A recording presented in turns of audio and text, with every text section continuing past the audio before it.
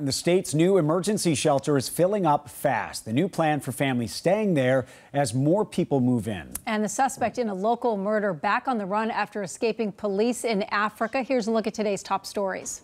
The search is back on for Kevin Kengete. He's accused of killing his girlfriend Maggie and B2, leaving her body in a car here at Logan Airport and then taking off on a plane to Kenya. The 40-year-old was arrested last week after about 3 months on the run. Authorities in Kenya say police let him out of his cell to meet with a man claiming to be his lawyer when he slipped out of the police station and into a private minivan. The officers who were on duty at the time have been arrested.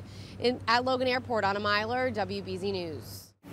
The emergency temporary shelter set up here at the Melnia Cass Rec Center is nearly full after almost a week of being open. It has the capacity to fit up to 100 families or around 400 people. Dozens of children living here have already been placed in local schools, and the state is processing work authorizations for adults. But the mayor says some families are struggling to make enough money still to move out of the shelter. The state says that they are evaluating other places for temporary shelters like this one, but they did not say when or where those would open. In Roxbury, Katrina Kincaid, WBZ News.